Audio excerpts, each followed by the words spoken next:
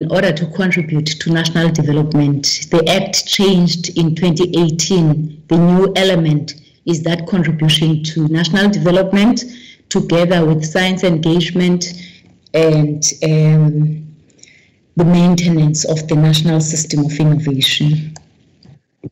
And all these areas that I've mentioned are interrelated. People, they work on research, they produce knowledge, technologies, innovation, and the research projects, they are enabled by infrastructure, and we can't work without the engaged research because society has to be part of that if we have to be effective in national development. Our human capacity development, we are going to have 2 presentations. It's the same presentation. We'll start with human capacity development, and then we'll follow with the relationship between science and society, which will be done by Dr. Damons. So on the human capacity development side, we have a pipeline as the National Research Foundation, where we look at the postgraduate students as an initial stage of that researcher pipeline. And their contribution to national development is twofold. If they graduate and they get to work within the research space, they contribute towards research. Otherwise, they contribute towards the South Africa's economy and other facets of our economy. So we support postgraduate students in numerous ways, mainly bursary scholarships, but they have to work on research projects at postgraduate level. So how we fund the researchers in research projects is quite critical for the students to be able to work on those projects.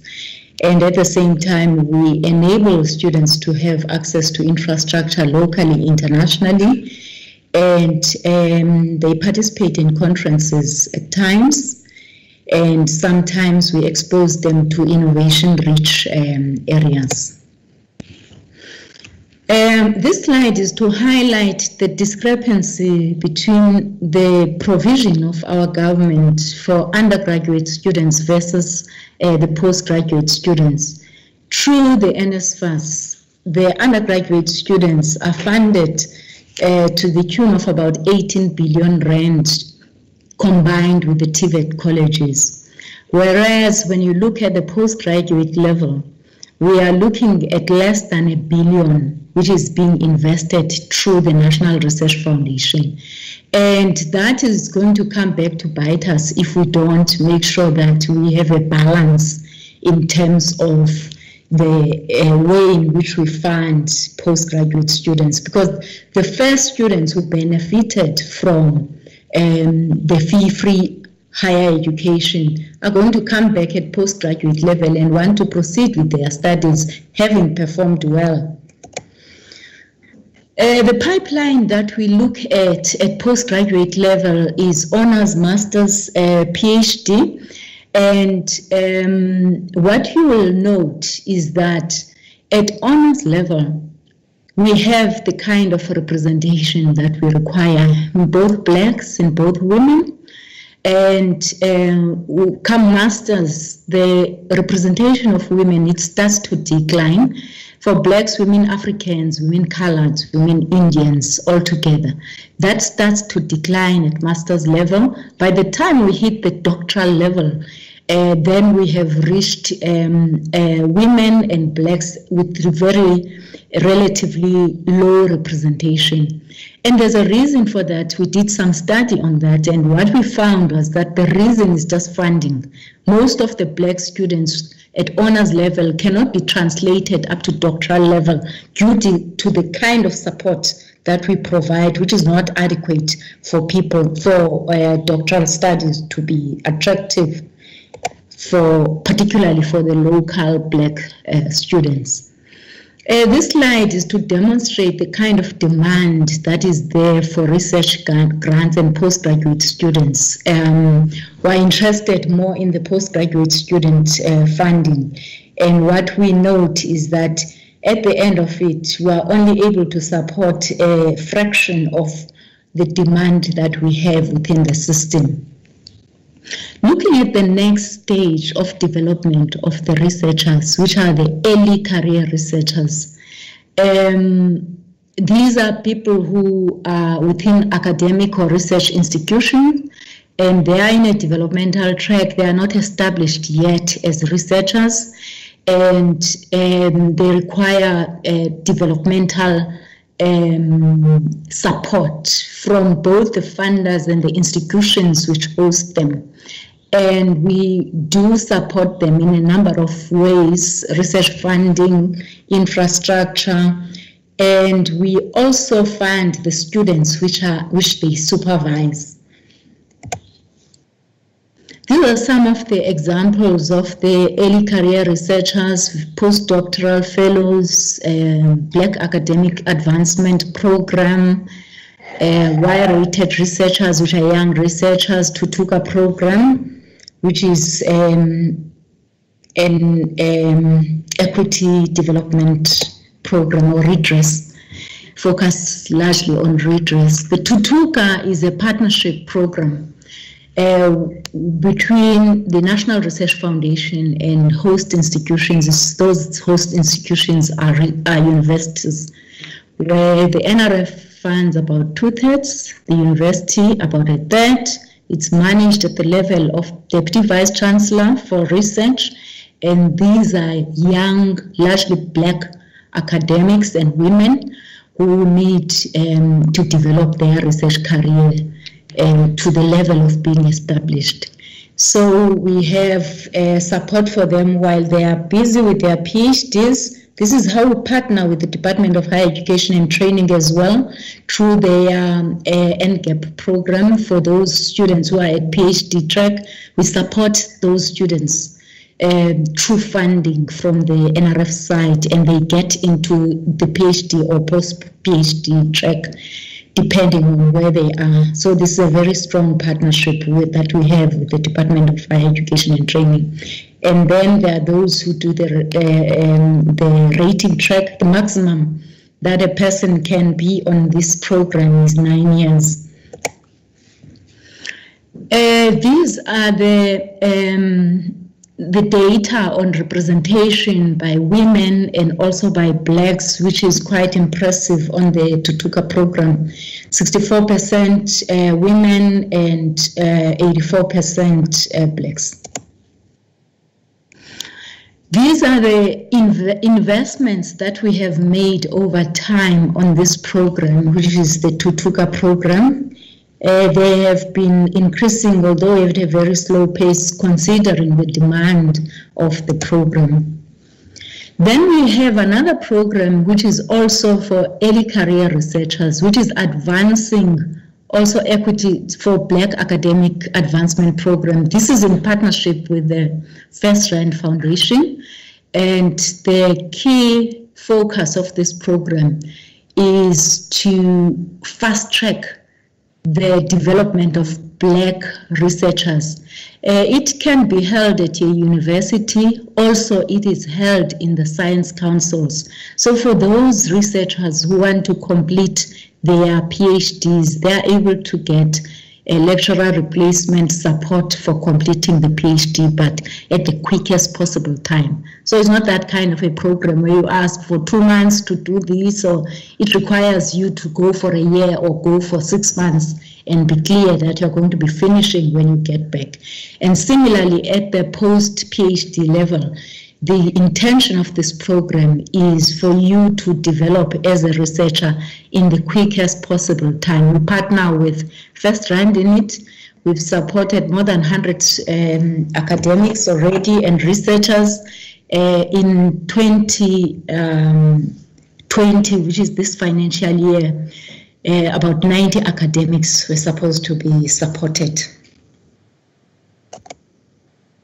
These are some of the people who have benefited and eventually got their PhD qualification through the program. And then we move on to the established researchers. These are the major producers of knowledge and the knowledge outputs in our system. and they are the mentors for researchers who are early career researchers, and at the same time they are the main supervisors of our masters and doctoral students.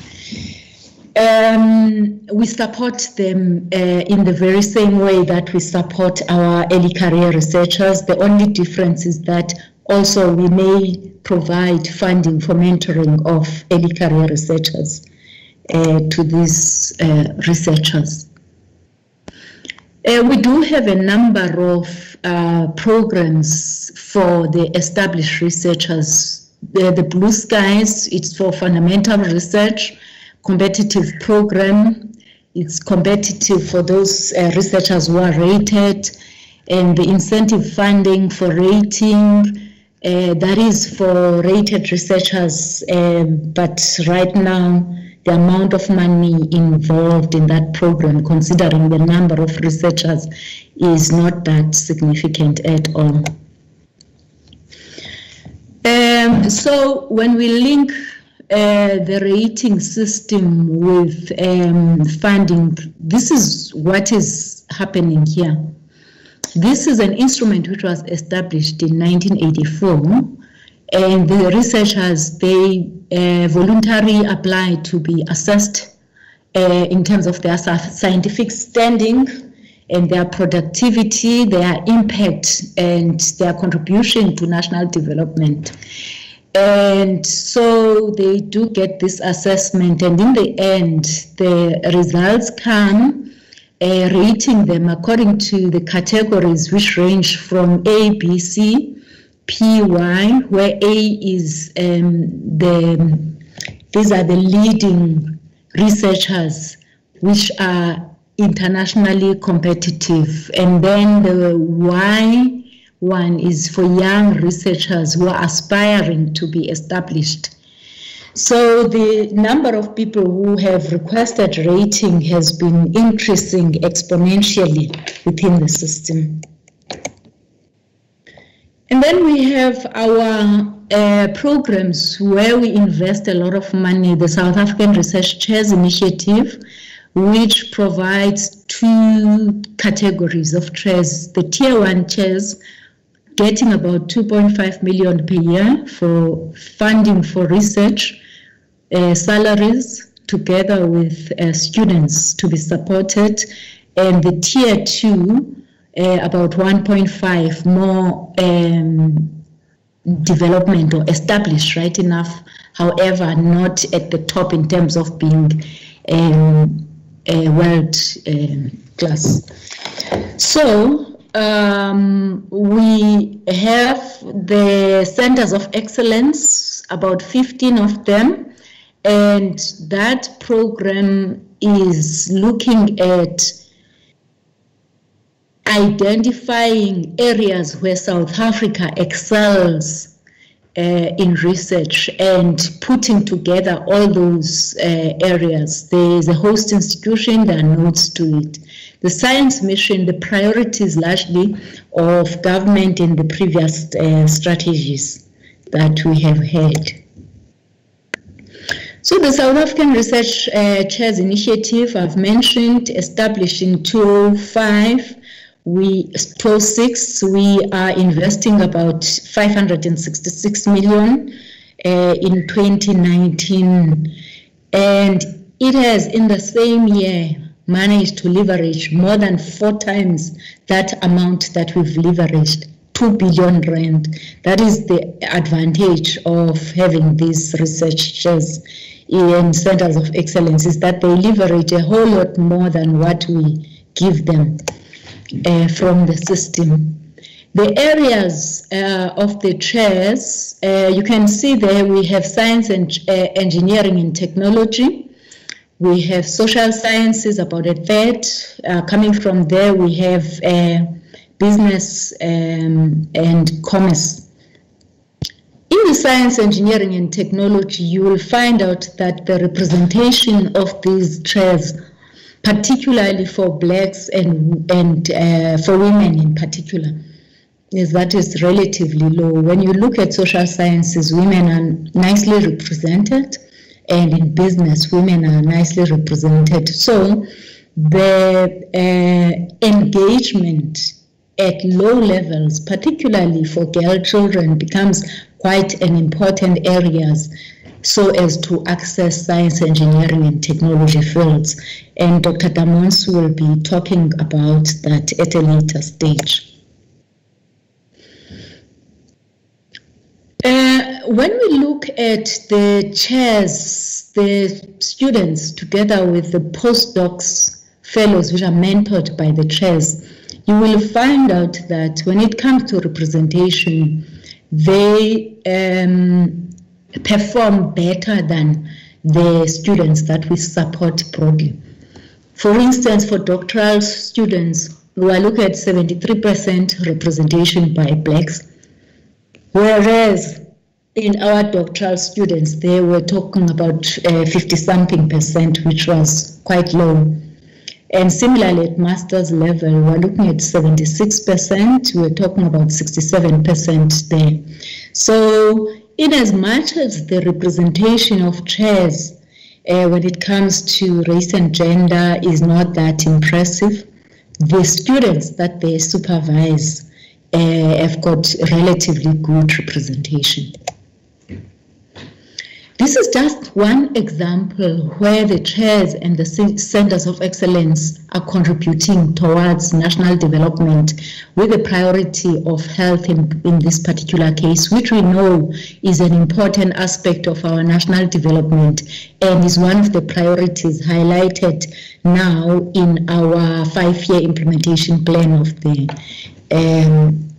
National Development Plan. We have 3 centers of excellence in health.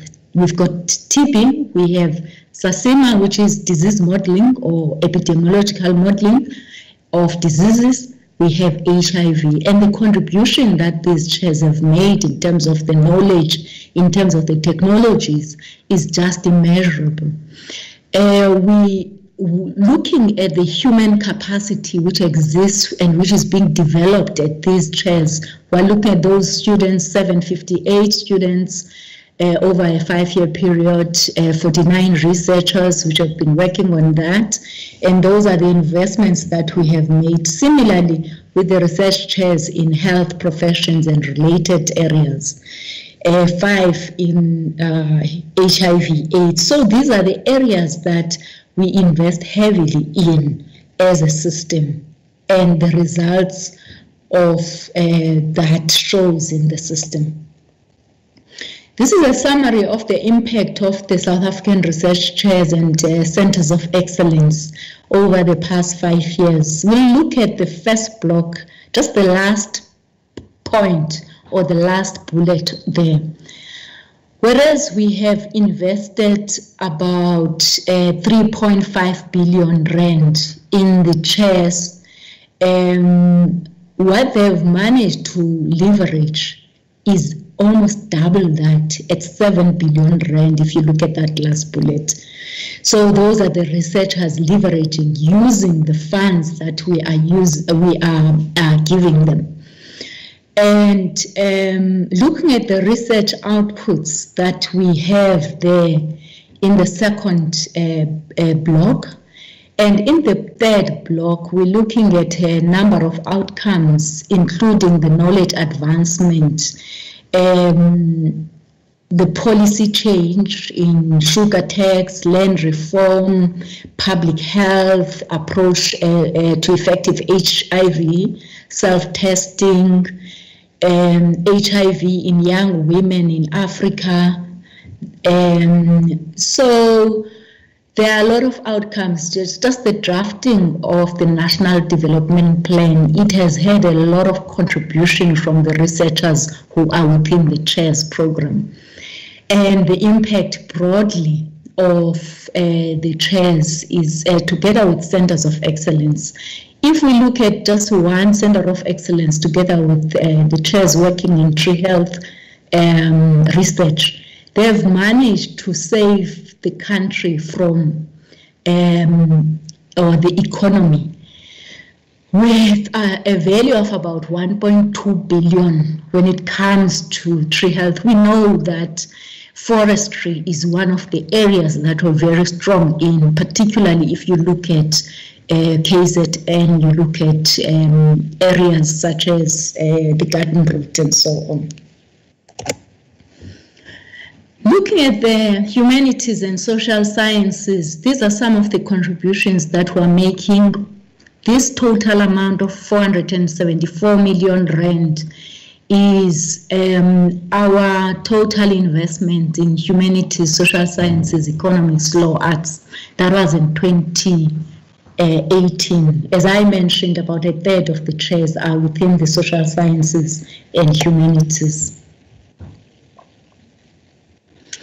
We do advance human capital development through partnership, together with improving excellence. And I'll mention a number of examples. I mentioned the partnership with First Rand, for instance, in the Black Academics Advancement Program. The First Rand funds 4 research chairs in maths education. We partner with them in that. Nedbank, they fund 3 research chairs. 1 is in energy, the 2 are in health sciences. Sugar milling, it funds a chair. NRF SASOL, we fund postgraduate students. Those are some of the examples that we have. On the National Skills Fund, we've been working together with them to identify the scarce skills in the country, and they've supported the NRF over time. Starting in 2018, that was not their beginning though, 2018, we've partnered with them before. I'm just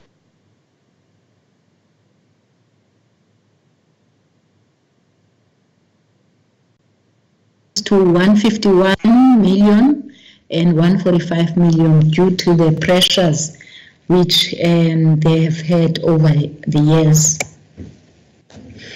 And the excellence is so crucial for us, particularly at the student development level, together with the early career researcher level.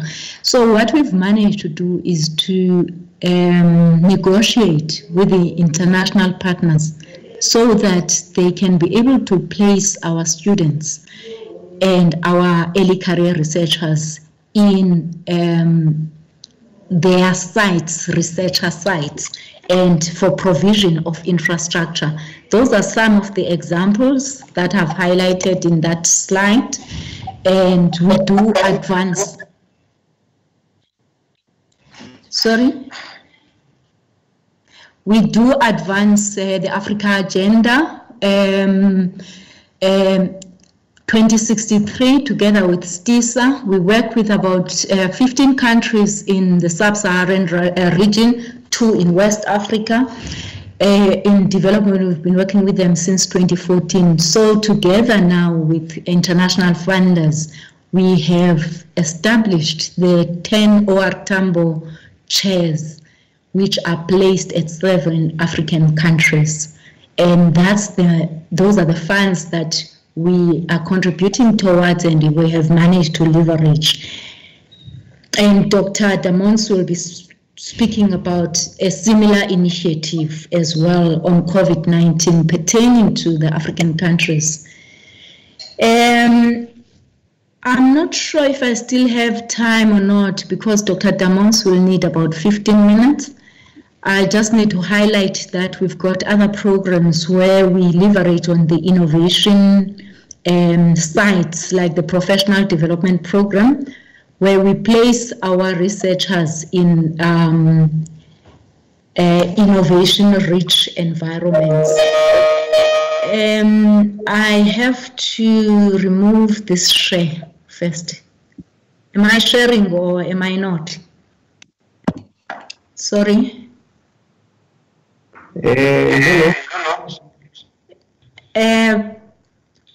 Dr. Damons, do you have control of the share button or not? Not yet. Oh, okay. Is that you? Is that you? Can I? Okay. You can unshare. Pardon? Have you unshared? I thought I did, but I'm not sure what's happening. Okay, we can see the slides. Let me, colleagues, can I mute myself and just get off the screen? Hitiwe, you just have to move the slides quickly, please.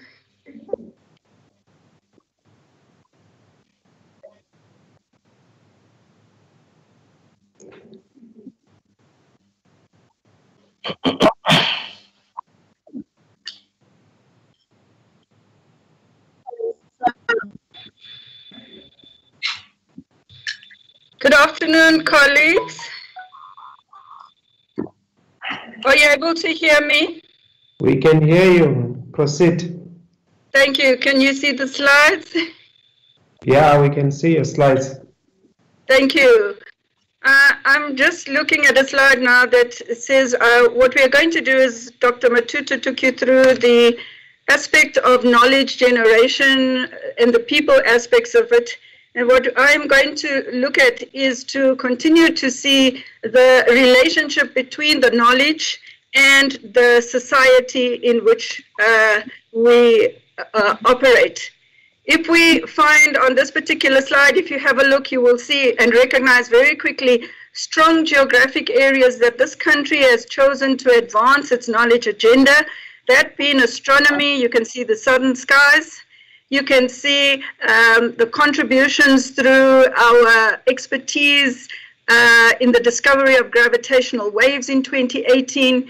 You can see this interpretation into Aboriginal and Indigenous art, the science interpretation into art. You can see the focus on our origins through paleontology. All of these are representatives of the strength of the research of our country, which you've also had a chance to gain from the information that Dr. Matutu has provided. But what I want to emphasize in this part of the presentation, that the strength of that research has to continue in conversation with the community.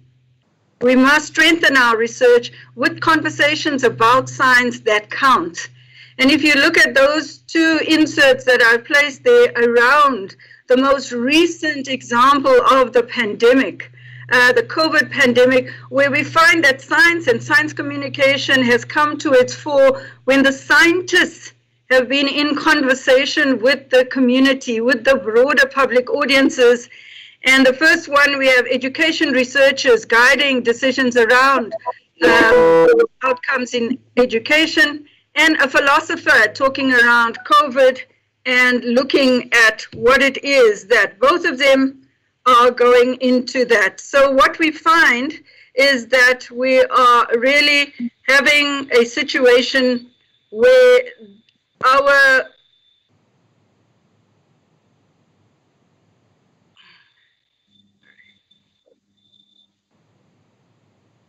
I'm sorry, I seem to have lost the slides.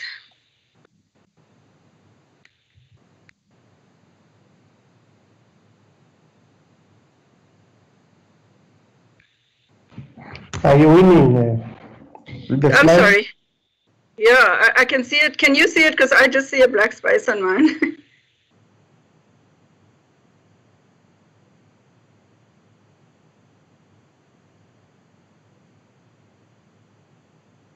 Okay, we still can't see the slides.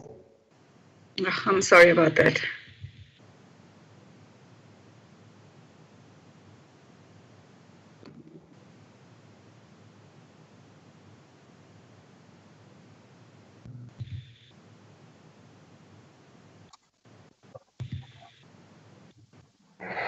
Okay, Shanas, can you help with the slides? Do you have a copy of the slides?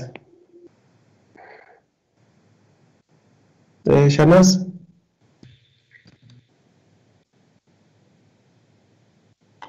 I'll check now, Chair.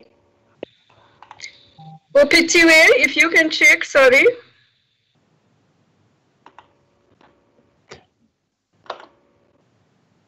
Something was coming on the screen, but Let me see if I can manage from my side. Can I move down? Okay. Oh, sorry, Beck. I just don't see the screen at all. I'm sorry. Oh, you can't see it. Let me see. Did I? I thought I shared. Yeah, we can see it, by the way, so if that helps. We can see it. So with the slide with Homana Lady, is that fine with you, Beth? Yeah, you carry on, just carry on. Move to the next one, sorry. So I'm going to very quickly start off with the importance. I think definition is important because when we speak of science engagement, there are many various understandings. Some people are thinking of community engagement, others are thinking of volunteerism, for example. But here I want to just stress the first there is this engagement that we are talking about with science is intentional and meaningful engagement between the scientists and the science and the public. This is not about marketing. This is not marketing campaigns. This is not about advocacy. When we speak about the engagement with science, we talk about deliberate interactions of mutual learning between science and its various publics, whether it's through co-design or co-production, and all of the public funding agencies of science to be acting as mediators of the tensions, because the relationship between science and its many publics cannot always be assumed to be a unilateral one, and that it does have tensions that need to be mediated. Thank you, Pitiwe. What we do find in the next slide is that I've just highlighted in the development of the knowledge society, NRF aims to enhance this engagement between science and society. Our relationship as a country between the public and science is one from our past which has been infused with very much distance. We've come from a past which has excluded based on science, such as in defense and nuclear. We had a period where there were boycotts of the science and the international science. And so we have a lot to do to enhance the engagement, the openness, the transparency of relationship between science and society, to inform and build critical and socially aware citizenry. We've seen that come to the fore now in COVID. Very much an informed, critical, and socially aware citizenry. We see that around broader issues of climate change, much anti-science coming up. So we really need to pay attention to how we enhance this relationship between science and society, how our scholarship becomes much more engaged with the various communities out there, so that our research and our engagement is one of our pathways to the impact of the research agenda out there. This slide very quickly just gives you an overview of the NRF current engagement context, and all I want to emphasize here is that it's a holistic approach.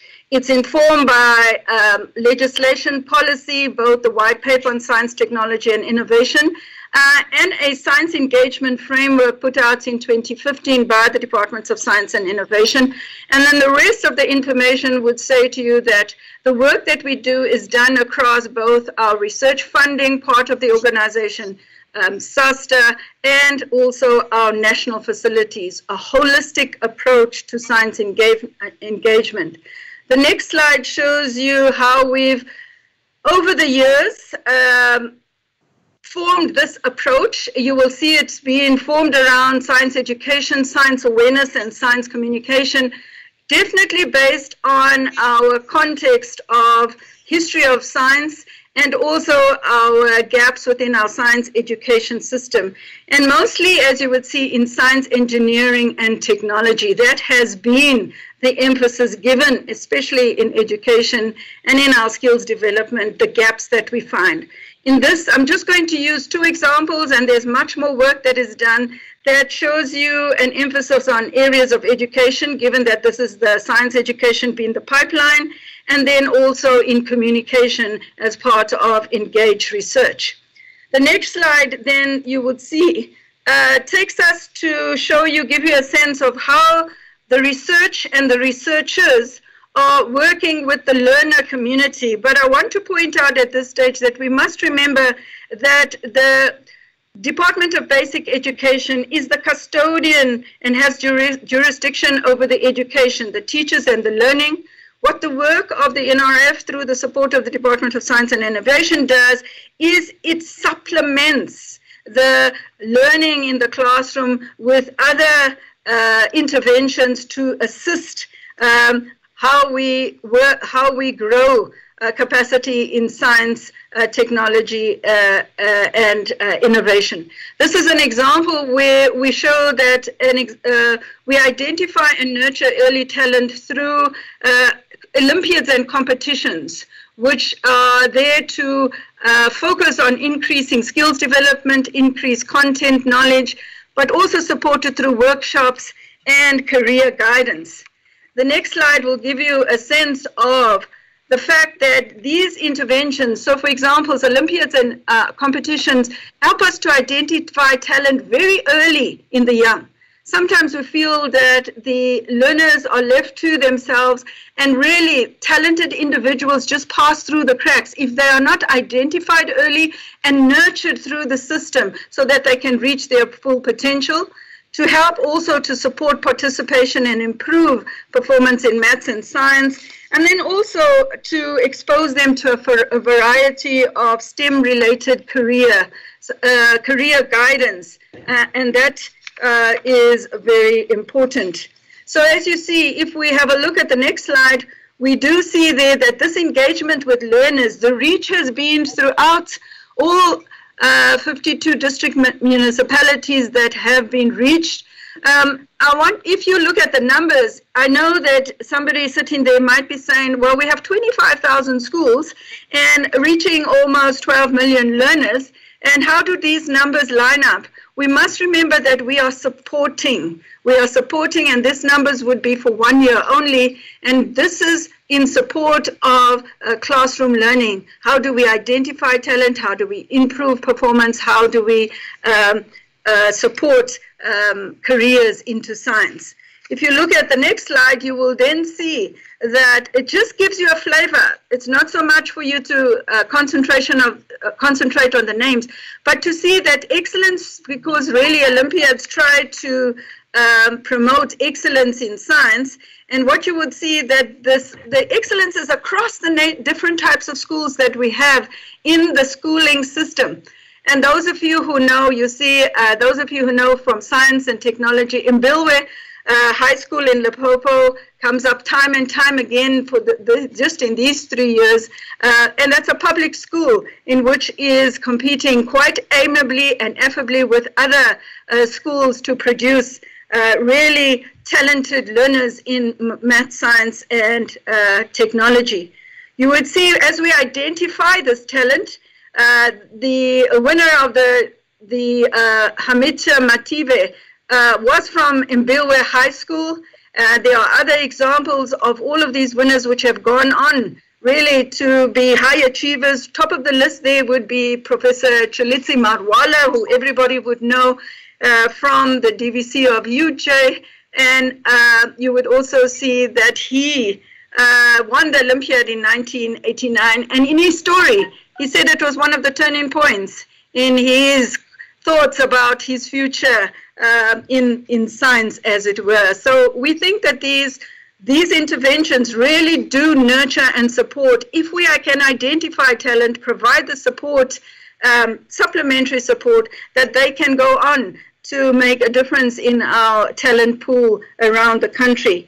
The next slide shows just the points I want to make here is that these interventions, even though the numbers may be smaller, we are finding that the interventions, if carried consistently over a longer period of time, will lead to choices in further education. You would see there over 70% of children, of learners who left the school that participated in these are actually making decisions to go to University of Technology, and then obviously lessers to TVET colleges, with the number of females really dominating in these areas. And this is what we've always been talking to the gender female representation, especially in the SET sector. Our high-end centers of excellence that you have heard about through Dr. Matutu, they also, not only are they having high levels of postgraduate students and researchers, but they, through their requirements of their funding, do have to provide back into the systems and support education in various ways. This is the Center of Excellence in Invasion Biology at the University of Stellenbosch. And this is just an example of how these various centers, this is one center, but most of them are extending the knowledge of the learner community from what you learn in the formal classroom, take it out into real life, into research. You would see the Center of Excellence in Catalysis, also making sure that they support science learning, science classroom learning, which we know is problematic still in many schools, and that teachers need support through that.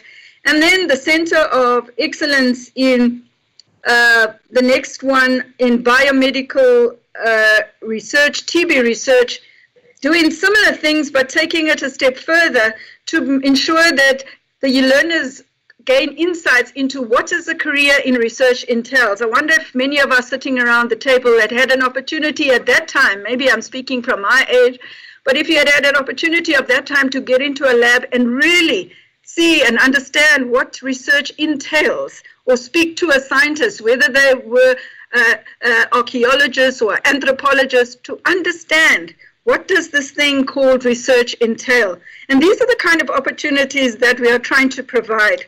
We are looking also at the National Youth Services Program, which is a program for unemployed SET graduates, trying to take unemployed SET graduates and provide them with experience from. These graduates, that the numbers that are here, are working mostly in science engagement areas like science centers, museums, etc., and helping them to gain experience and become more employable. The next program is a similar program, but what this one is very specific to doing, this is taking youth between 18 and 35 with undergraduate qualifications and exposing them to journalism skills, but very especially training in community media so that you enhance science coverage in indigenous languages. Now we know the issue of language and science, and we're going to find that this has been... You, Madam? Yes, sir? If we can move towards wrapping up. Yes, I will. Thank you. Right. I'm just using my last 2 minutes. You will see that they have been able to produce over 2,500 stories in 11 different official languages. So this is the community media, and you would see who these youth actually are in the journalism program in the next slide. And then if we go to ahead, the next slide as well, you would see that the next slide gives you a sense of just the language spread and community media, the number of SET articles increasing, as well as general science stories. Last couple of slides speak to research, COVID research in the media, just to show you how science communication has come into its own, how the researchers of the South African research community have been engaging with the communities, with the public, both nationally and internationally, and how we've had to respond, given that this work cannot actually get to, have to actually get now to the public that we ordinarily reach on a face-to-face basis. You see it's gone online, and it's also trying to still reach through going to the people, for example, mobile laboratories. I think a great opportunity that exists and shows us the relationship, how we must continue to see the relationship between the science and the societies in which the science is undertaken, or on which the science is undertaken. Currently, there's a call out on the Africa Rapid Grant Fund, which funds both the research, but engagement research around science and health journalists and communicators, and also science advisors. And also coming up in May 2021, an international meeting around mission-oriented research. That's research that is driving much of the technology developments and solutions that we need from national development, but also looking at its engagement with the publics in which it's located. So this part of our mandate, the engagement part of our mandate, continues to say that as we support our research, we need to ensure that this research continues to build relationships with society. I will end off on this slide just to highlight some of the challenges that are faced by the issues raised both through Dr. Matutu's part and the science engagement part. 3 areas mostly. The need for increased public investment, as you would understand, it's a challenge facing the system. The need for policy and planning coherence, given that as NRF we respond both to a DHET mandate and a DSI mandate. And then the issue of system-wide transformation being an interrelated and interdependent challenge for us all, with NRF as one of the players in that particular challenge. Thank you very much, Chair and members of the committee. Okay. Thank you very much for the presentation. It was a little bit long, but it was generally a very good presentation.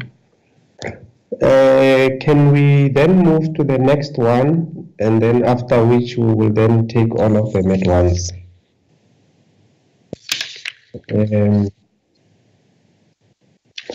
Shana, what is the next one? The National Institute for Social Sciences and Humanities. Okay, yeah. Can we take the National Institute? You have about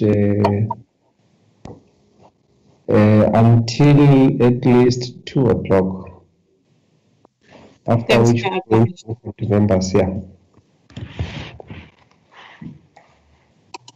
Okay, go ahead.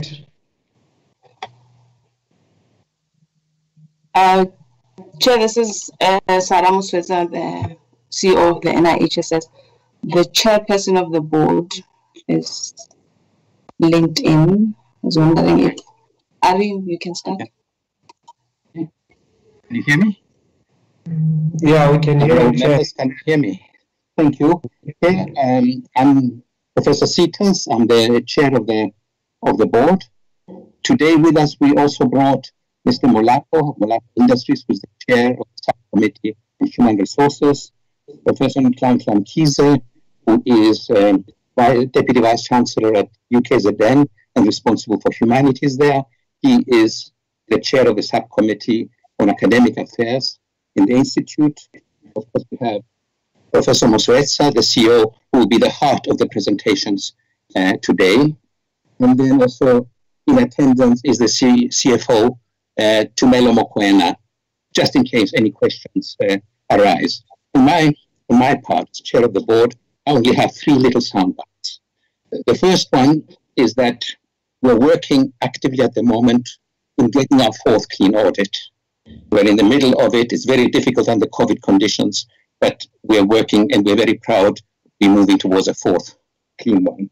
The second one is that we've reached 5 years in our existence, and as the statute demands, the minister has appointed a review committee which is busy as we speak.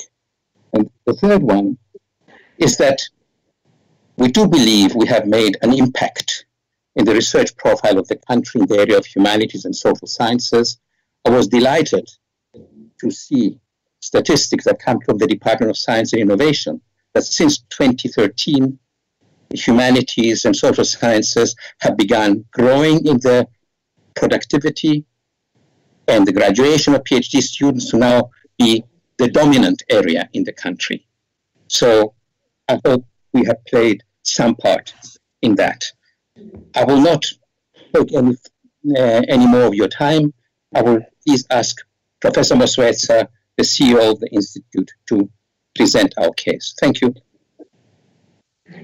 Thank you very much, Prof. CEO.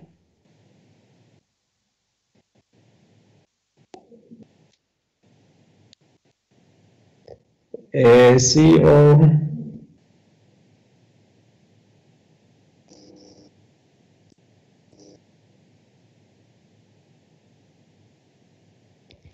She's muted, Chair. She's muted, yeah. She was here before. Now she's no longer here. CEO, if you can hear us, just unmute yourself. No, she is unmuted. I'm here. I'm trying to upload our slides, share our slides. Okay. Someone else is sharing, Chair. I can't share when other people are sharing. Okay, who's sharing their document? Okay, try again, CEO. Will do, Chair.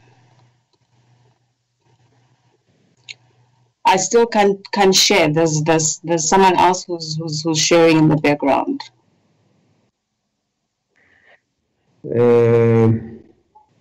It's a desktop share. Is it? Shanaz, can you help us here? Can you load a presentation on the screen? Okay, I'm gonna see now, Chair.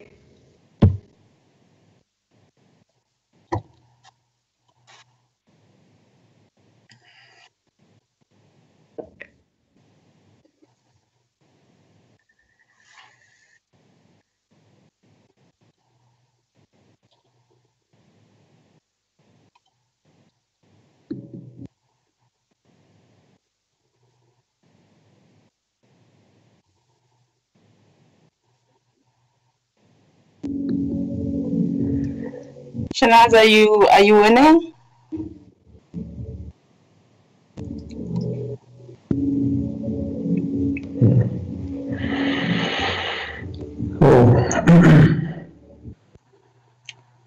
Chair, there is this desktop windows that shows On your side. that, yeah, that is not allowing me to share my screen, and I think that's what Shanaz is also struggling with. And at this point, because I'm not the host, I don't have authorization to overrule that slide share.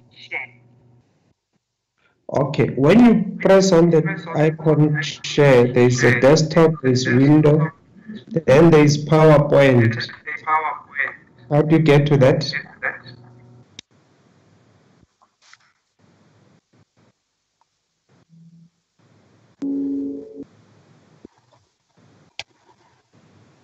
You are not able to see. Honorable Chair, can I just ask Sarah a question? Yes. How many windows do you have open, Sarah? Are there? It's just one window, and we tested this when we started this, and everything was fine. So I'm not sure now. Is it blocked out, or does it not show there? Okay, I'll show you what's see, it's not even. All right, so Chair, maybe let me suggest that I move out, and hopefully it will stop the share.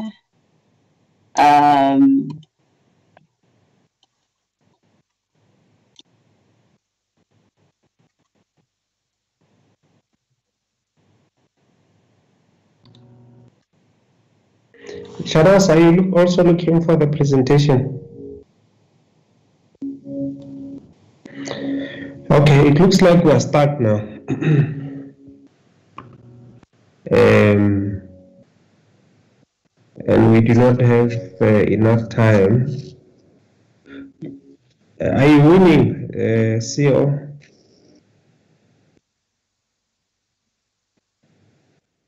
Chair, we did all see the presentation. Can we not just look at it ourselves? Okay, maybe let's do that. Okay, CEO, just go ahead with the presentation. Maybe let me just find out from members whether all of you have got copies of the presentation. Chair, I'm back. I think I'll be able to share now. Okay. Yeah, we can see it now. Go ahead. Apologies, honorable members. Let's start. My name is Sarah Moswetsa. I'm the CEO of the National Institute for the Humanities and Social Sciences. I would like indeed to thank the committee for making this presentation. It has been 5 years in the making. I will not struggling, and now she's presenting. So log in. Can I just ask Dr. Q to please mute himself so that we can proceed with the presentation? Thanks. Yeah, Dr. Mulapo. Dr. Mulapo. Dr. Mulapo. Chairperson. You are disrupting us. I'm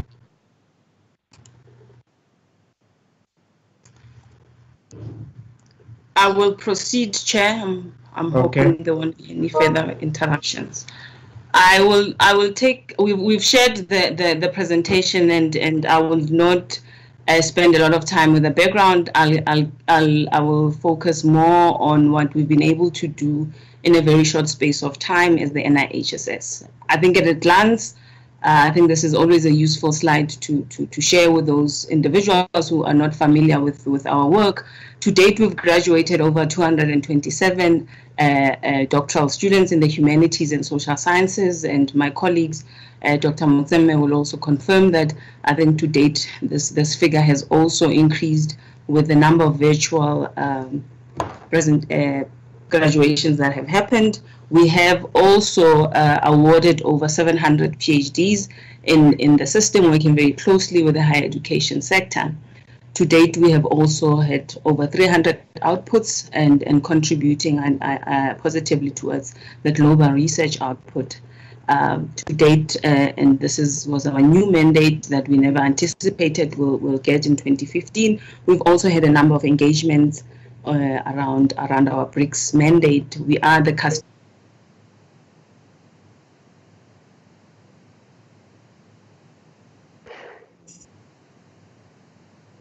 of the BRICS Academic Forum mandate, and therefore those engagements have been around that. As the chairperson has noted, we've had consecutive clean audits, and the CFO can talk to that if there are questions. I think what pleases us the most in the 5 years is that in the 5 years we are proud that we have made significant contribution towards the broader transformation mandate of the higher education system, but I think more needs to still be done. I don't want to belabor this point. I think some of the board members are present in this meeting, as well as our senior staff. Broadly, I want to just give a bit of context, given that we've never had this presentation before for this committee, talk about the health of the organization as we stand now, and maybe talk about the three programs, but particularly focusing on the scholarships and our graduates, given what we've been asked to do. In terms of context, we were indeed established in 2013 under the Higher Education Act with a broad mandate of supporting, dynamizing the humanities and social sciences, linking up with the Global South, also linking up indeed very, very closely with the continent. I think when we were established as an entity, we were under the impression that we were going to just focus on a number of key areas in South Africa, and indeed in 2015 we were asked to also be the custodians of the BRICS mandate, the academic forum. So we took that on board as well. Again, I wanted to show these two slides to give an impression in terms of what we are about and what we're supposed to be doing. I've highlighted three main ones. One, we're supposed to advance postgraduate students through scholarships, through innovations, to dynamize the fields of research. Finally, as I was just saying just now, the BRICS mandate became a bigger mandate for us. How do we do this? We do that through a number of programs. The doctoral program being the biggest one, the catalytic research program and project, the humanities hubs, and the BRICS mandate. Our guiding principles they've always been around equity, redress, making that we fund the big universities as well as the small universities, from Limpopo University to the University of Western Cape. Again, in terms of our mission, we've always wanted to think about ourselves as enabling PhD scholarship in South Africa, in the continent, as well as making sure that the research that happens outside of just PhD scholarship is also funded, is also supported, and also playing in the policy space, BRICS space. We have not done this in the 5 years. I think 5 years is a very short time, but in the 5 years, we're very pleased that we've been in partnership with the universities through the South African Deans Association. That have the deans have really been important in making sure that we deliver on our mandate. And I think without their support, without working with us through this collaboration, we would not have achieved what we've been able to achieve, as well as Codestria and in the continent. I think we're very proud that as a young entity, we've been able to leverage a lot of cooperation and collaboration in the continent through Codestria.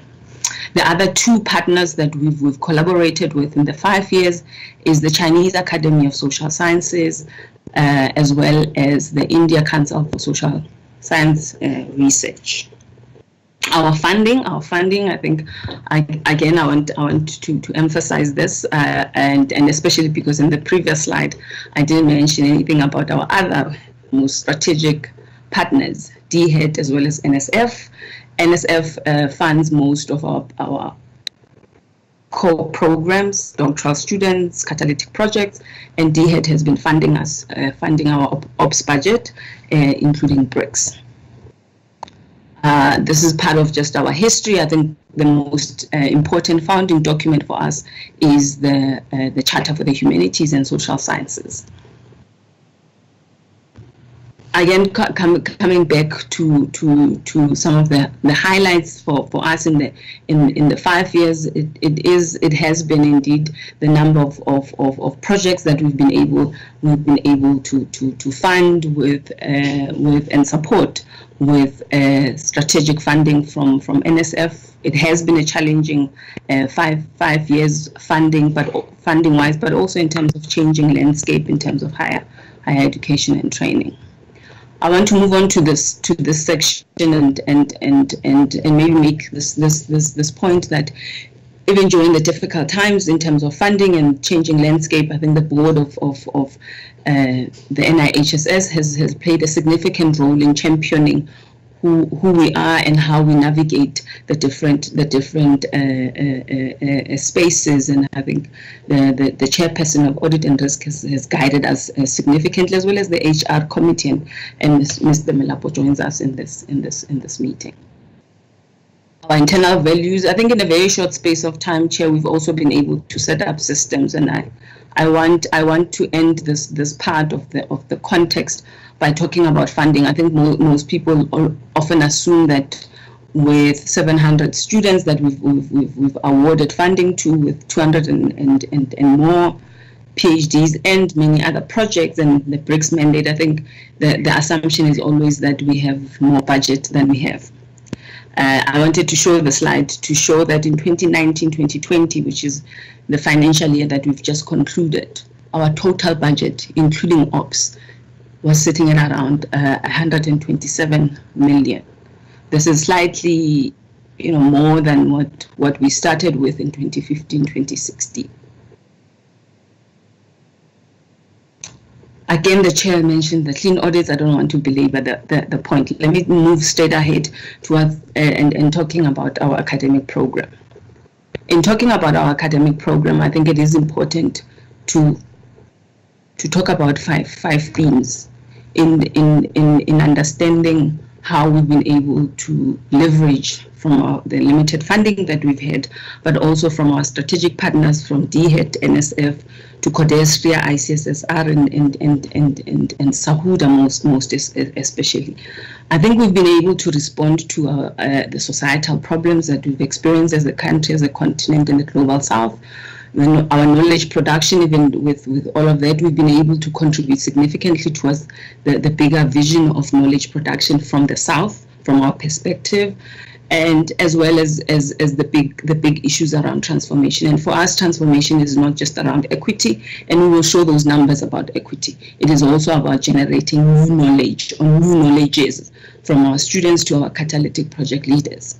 And indeed, again, I want to emphasize the issue around global relevance, not just global for the sake of global, and our BRICS program speaks to this. Resources for policymakers, we've been able to make sure that as HSS we contribute directly towards this. Let me talk about the first academic program of the three.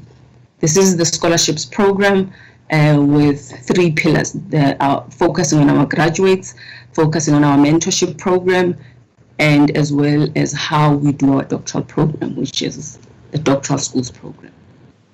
As I said, we've funded over 700, we've awarded over 700 scholarships with different permutation. I think sadly for us is that of those 700, there's been a few students who've indeed dropped out. There's also a few students who unfortunately passed away even when they were on the eve of their graduation. So that 700 comprises of the total. You will notice at the bottom of one of the bar graphs is that when we started 2014-2015, we had 120. We were doing a gradual intake of students. That intake stopped in 2017. Of those that we funded, 71% of those are Black South Africans, and 58% of those are female. We, as I said, we work with all universities. You will find our PhD students from Walter Sisulu University to the University of KwaZulu-Natal.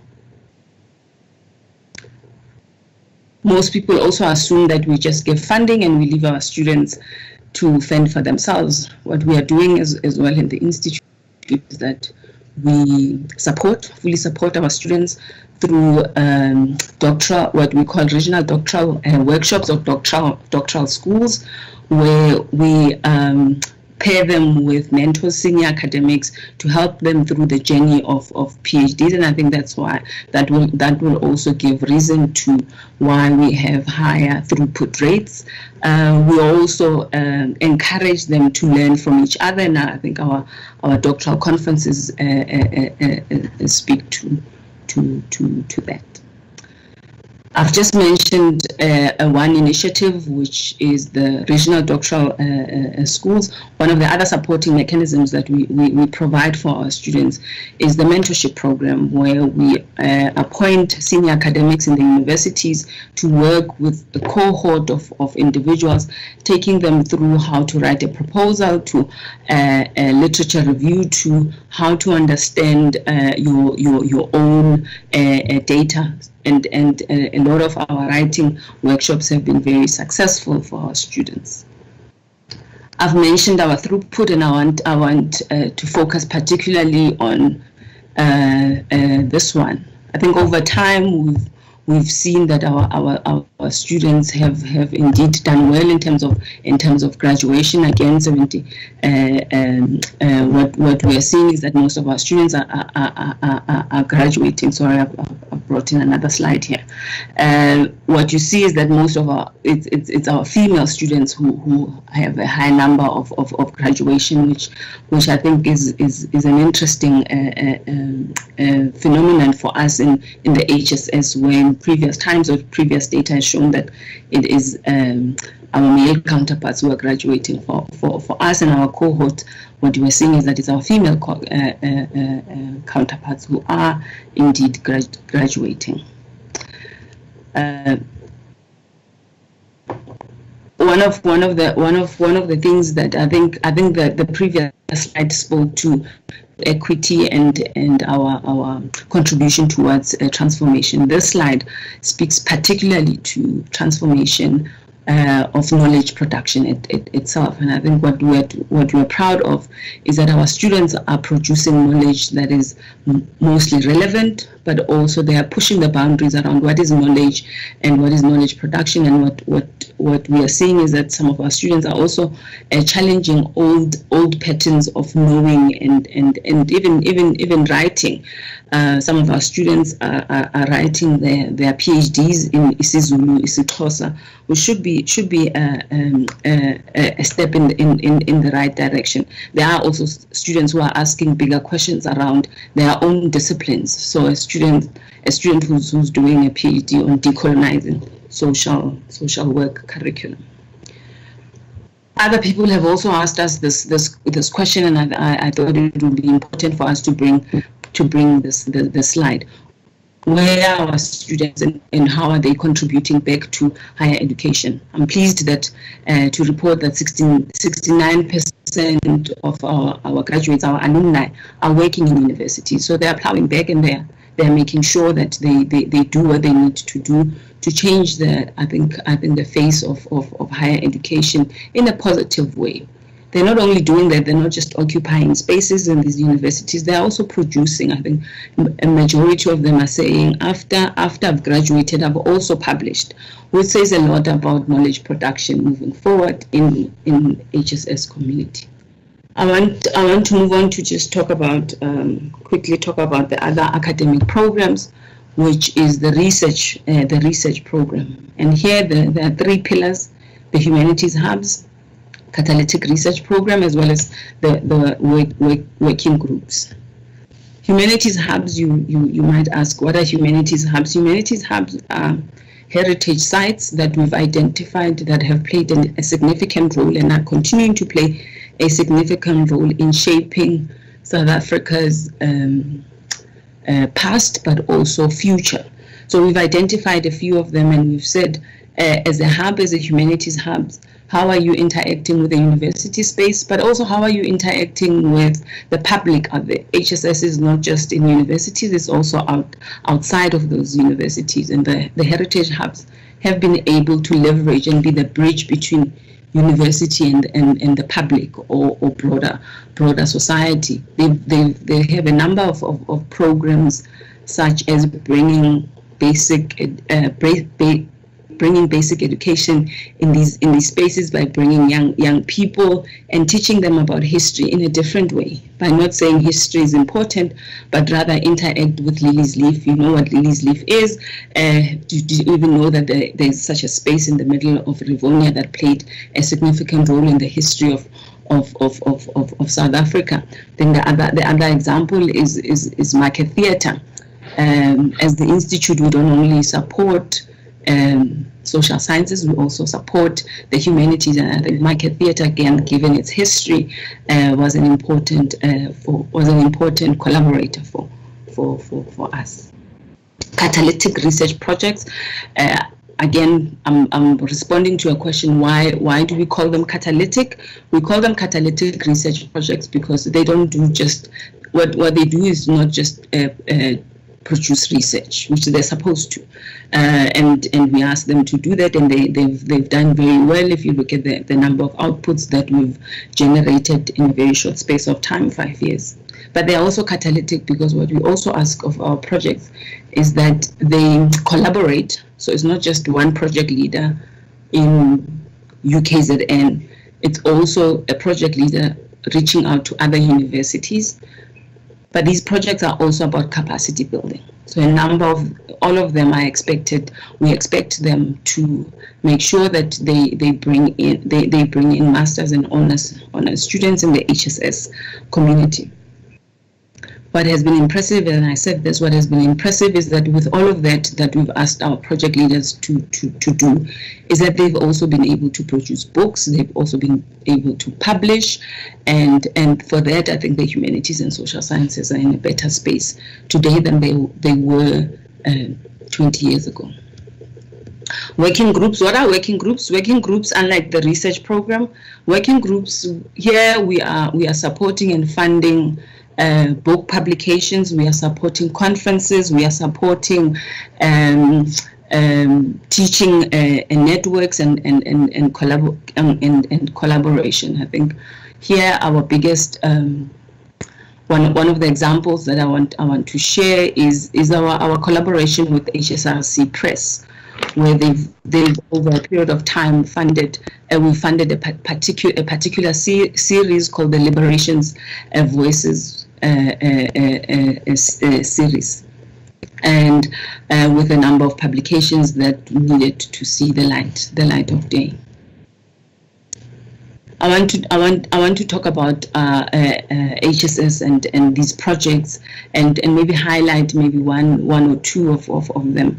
I think the first one that I think come to mind, and I think it also speaks to why catalytic, is a project on decolonizing African pre-colonial historiography from the University of UCT, led by Professor Ntsebeza, but also bringing in other colleagues from the continent, from Mozambique particularly, but in other universities, to think about pre-colonial history before even 1652. And this project has produced two books, and it has made a significant impact in the landscape of higher education in terms of what we know and how we've always known our history. I want as part of the research program as well, we've also been celebrating excellence in the humanities and social sciences, and I want to particularly pay tribute to our 5 HSS annual awards that we've held every year for 5 years, and this is the moment where we also showcase and celebrate those who've done extremely well and contributed towards knowledge production in the humanities and social sciences. I think one of the great things about these awards is that it's not just about books, it's also about celebrating the artists as well, those who do significant work that needs to be done in the arts field.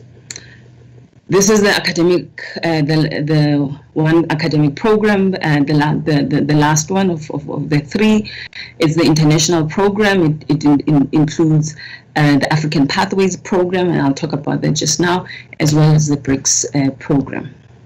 And then international program, what we do is we support and fund various projects that seek to that are a collaboration between South Africans and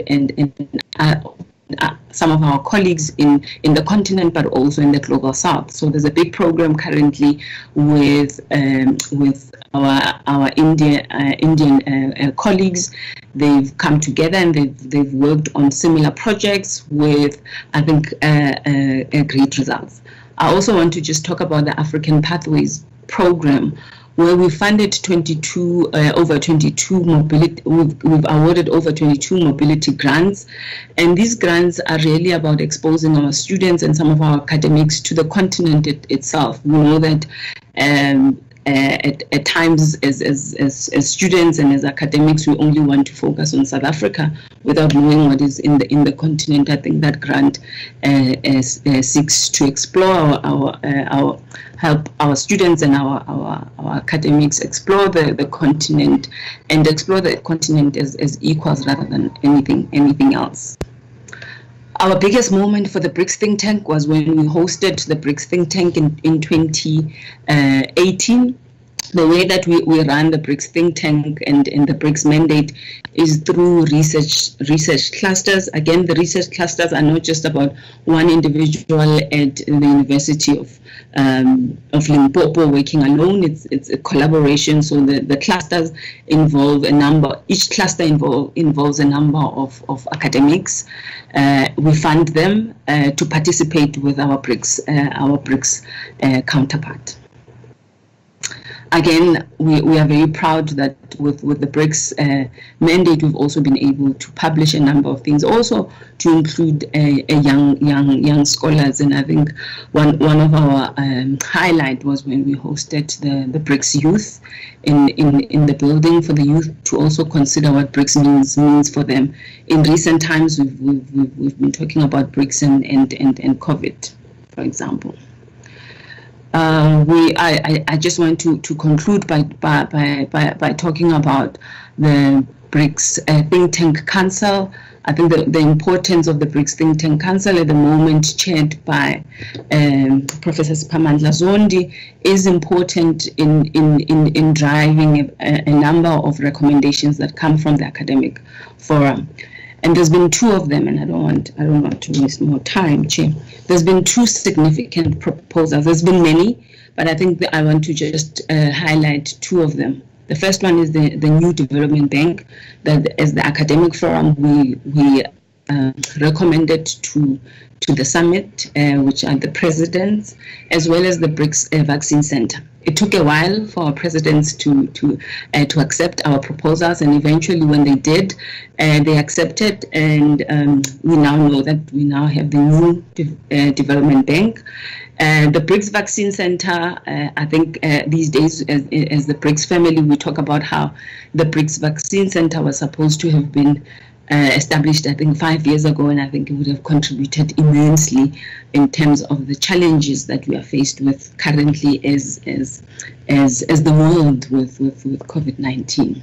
I've said all of that, Chair and honorable members, to show that in a very short space of time, I think there are early signs of progress in terms of this entity, in terms of our contribution towards the societal challenges, our knowledge production, our contribution towards transformation agenda of the higher education landscape, but also just the country at large. Our global reach and our global relevance, and global here is not just the global south through BRICS, but global making sure that the continent is not left behind in ways that we are doing partnerships and funding. And finally, I think there needs to be an interface between policymakers and the HSS community. I think we've been able to do that in 5 years. Chair, I've also shared a number of annexures for further information. I know that the presentation was short. I would have loved to say more, but I've shared various annexures. And with that, I want to thank you and honorable members for this opportunity. Thanks. Okay. Thank you very much, CEO and the chair of the board. I would like to thank you and appreciate the presentation. I think the two entities are doing quite a marvelous job. From where I'm seated, I was quite impressed by the presentations. From the NRIHSS up to the last presentation. I'm going to take hands from members to engage with the two presentations. I see Professor Bozzoli. Who else would like to engage? Let's see, Honorable Mkacho.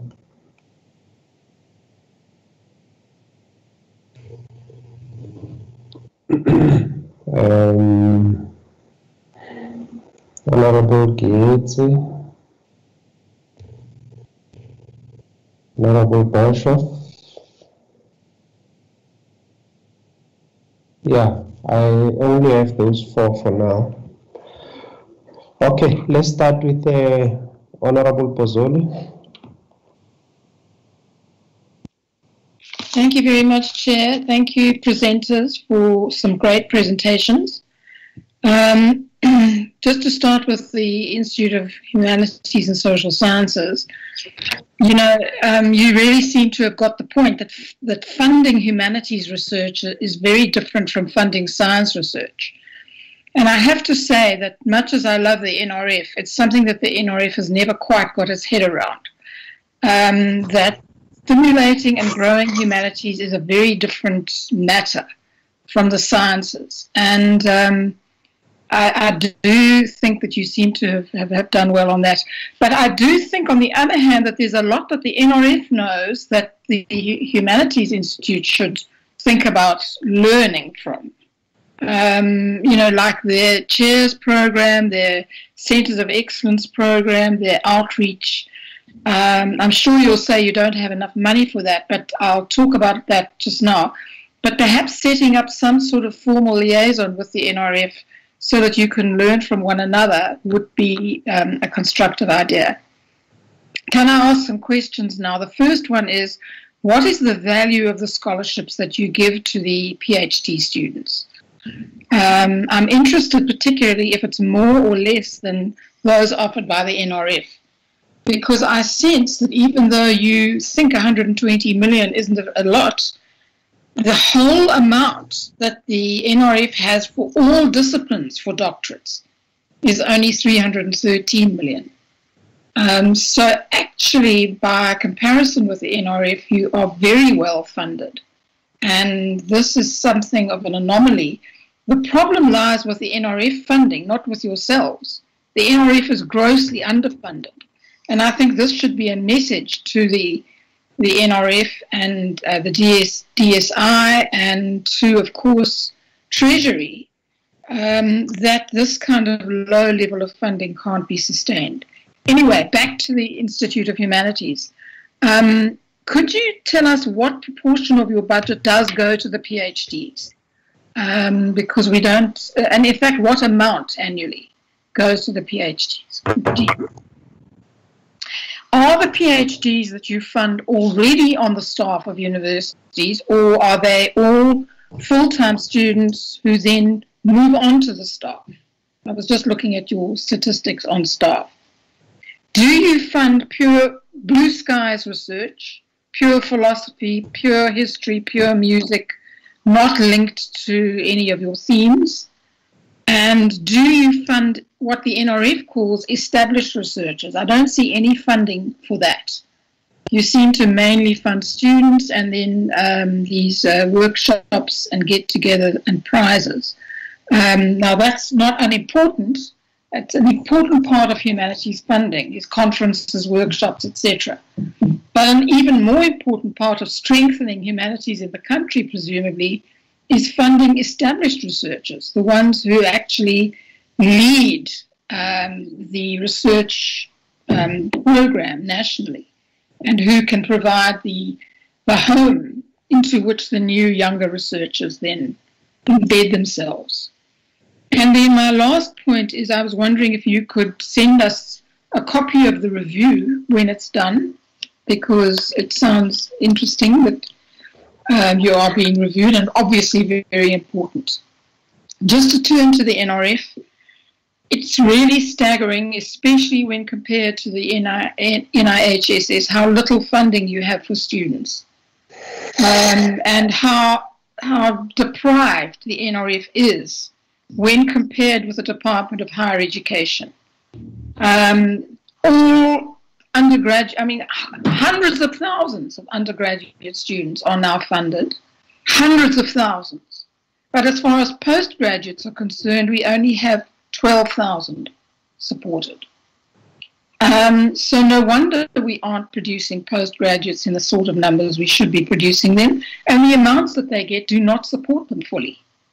So it just brings to our attention once again how badly funded the NRF and the NSI both are. And then the same question to you, how much does each student get compared to a NIHSS student and then compared to an NIHSS student? And I just wanted to make a comment that the work that the NRF does really keeps South Africa able to punch above its weight in research. However small the budget and however small the number of people the NRF can support, it somehow or other manages to keep our research system punching above its weight in world terms. So when you look at the rankings of world universities, which are all based on research primarily, our universities do extremely well by comparison with the size of our national budget.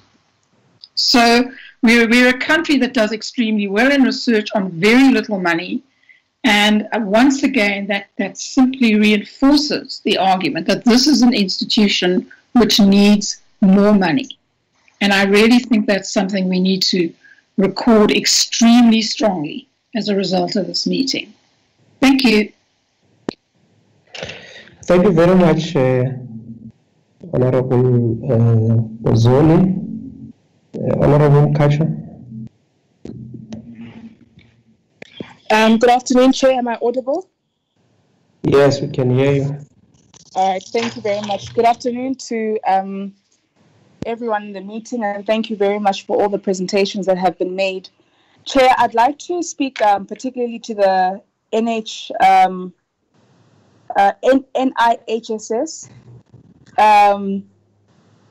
Well, firstly, I mean, I don't know if they've done any work when it comes to the call that was made by students in the year 2015 in terms of decolonizing the curriculum, or not, besides the curriculum, decolonizing the entire education, higher education sector, and what that means in the context of South Africa. What does decolonization look like? Others have referred to Africanization. I mean, there have been various sort of perspectives that have been put forth, but ultimately, I think what everyone is trying to say is that you know what we need to put an effort into creating an education system that resonates with the demands and needs of the South African context. So I don't know if they've done any work with regards to that, and I mean, one would like to suggest you know to the department and to some of its entities on really embarking on this particular process, so that we don't find ourselves, you know, in a few years' time having similar protests of this nature, where you know there's constant questioning of the type of education that is being presented to young people in the country. So yes, there would be any work they've done with this regard, and then Chair, you know, with the increase of prioritization and attention that has been given to science, technology, and engineering, and the valuing of it with an almost nuance, with almost having a nuance of saying that, you know, the social sciences aren't as pivotal as the sciences are, or the hardcore physical sciences are. What work is being done in that sense? You know, the conversations around the Fourth Industrial Revolution. What work is being done by the am I saying it right? NIHSS. Sorry, NIHSS. What work is being done with that regards to you know, sort of locate the identity of the social sciences within a society that is really prioritizing the sciences and technology and engineering. And then, Chair, on slide 2 of the presentation, it states that 700 students were awarded scholarships and 277 PhD students graduated. Is there any indication of where the 423 remaining students are and where they find themselves? How many are still in the system and how many have dropped out? What is the average number of years PhD students take to complete their studies? Is it 3 or is it usually more than that? And of the 277 graduates, how many are in academia? That would be the PhD graduates. Does the NIHSS have collaboration with the HSRC and the NRF? And if so, Chair, can it be shared as to what kind of work are they doing together? So, Chair, yeah, that's about it from my side. Thank you so much. Okay, thank you very much, Honorable Mkacho. Honorable Gates. Thank you so much, Chairperson. I'm just going to be very, very brief because and maybe to check with other members, because I've been trying to check the attachments of the two presentations that we're dealing with from my emails, and it looks like the attachment I was sent, it does not want to open, and I do not know whether it's my own device or it's a systematic problem. But yeah, back to the presentations, two of them. I think let's take time to welcome them.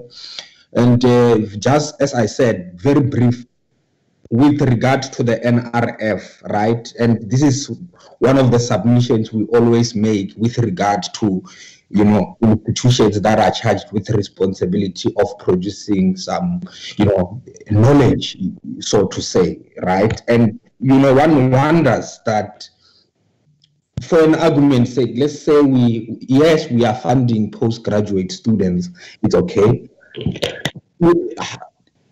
After how long are we going to, so I'm not trying to enter into the missions and the visions of the entity itself, but I'm trying to understand facts that do we fund students and after they graduate, we leave it there, right?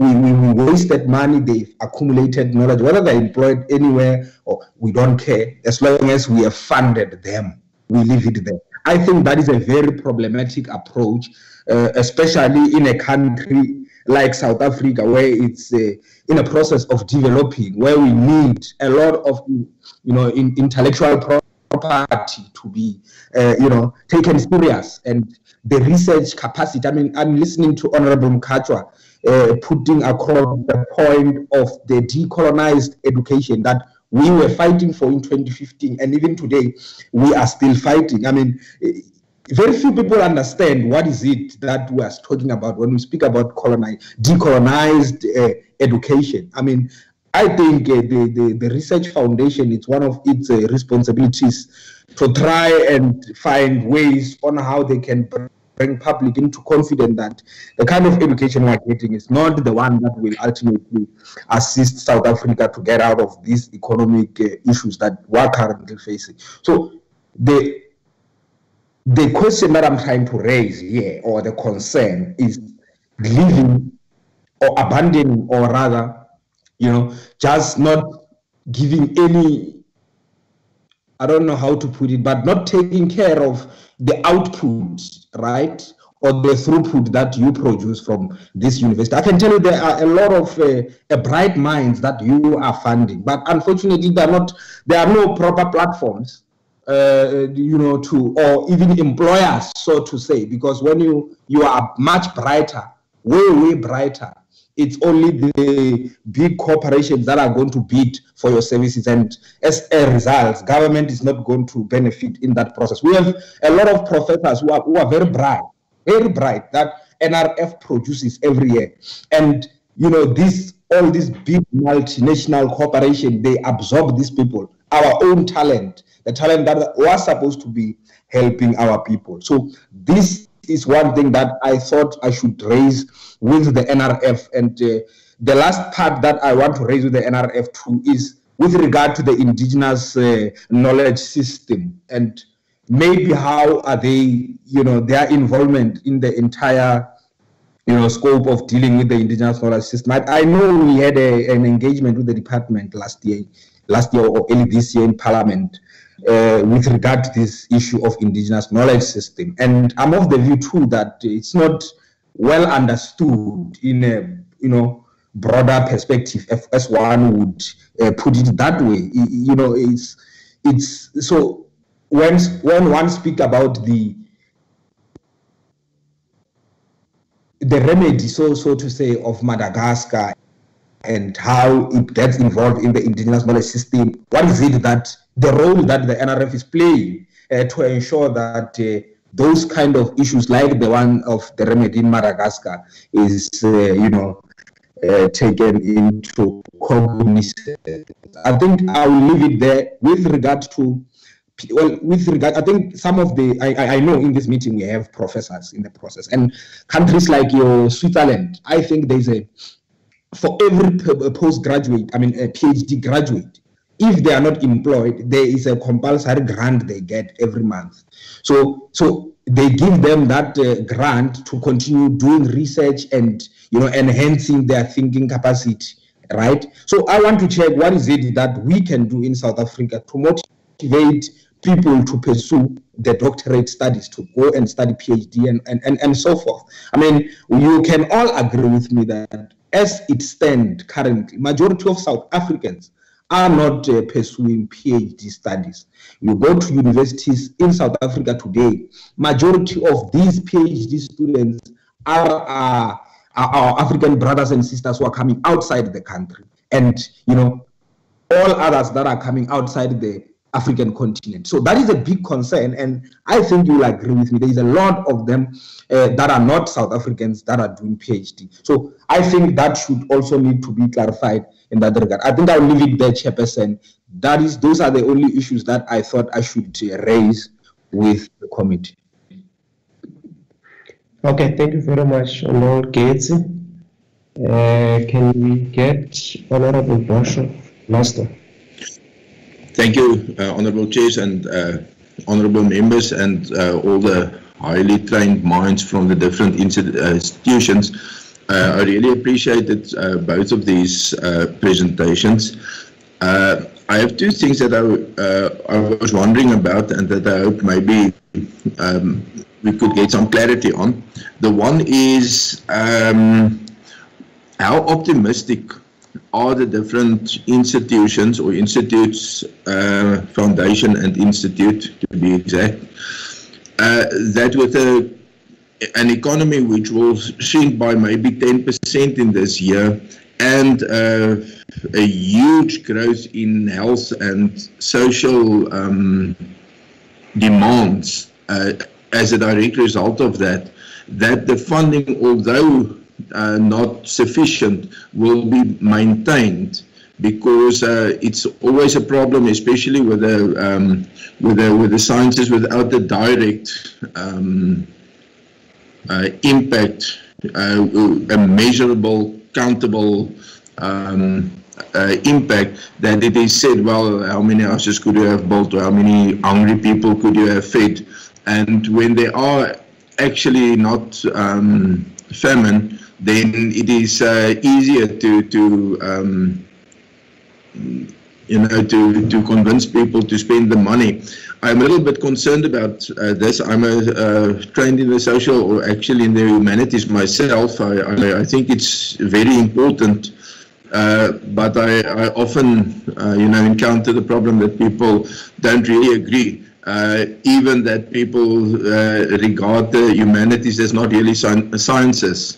And then I just want to ask another question about the institute. When the National Research Fund ended the presentation, there were all the logos of the different entities with whom they are associated, and it's a wide variety. And we could see in the NRF's presentation the very wide spectrum of activities they are involved with. What I would like to know is, if we have the NRF and we have the HSRC, do we need the Institute for Human and Social Sciences as a separate entity? What is the motivation for its separate existence as an institute? Could these same functions maybe have been included within other existing institutions? I'm actually not asking it because I want to express an opinion. I really want to know what's the answer to the question. Thank you, Chair. Okay, thank you very much, Dr. Boshoff. I don't have much from my side. In fact, I was quite convinced by the presentations and the good work that is being done. Except to note what Professor Pozzoli raised, the issue of funding of the NRF. I think it remains a concern given the fact that currently there is sort of a directive from National Treasury that about 20% of departmental budgets must be cut. And that is also going to have some impact on the work that the National Research Foundation is doing. I think we, working with the department, should be in a position to motivate for the additional funding for the National Research Foundation. In actual fact, for the entire Department of Science and Innovation and all its entities, because we know that it is the least funded, this department, and yet it is doing the most fantastic job. So I think just to buttress the point that has been raised, but generally I'm quite happy with the presentations. If we can just hand over to, we start with the NRF, and the institute will follow. Chairperson, thank you very much, and thank you to the honourable members for the questions that have been posed and for the time that you spent listening to our presentation.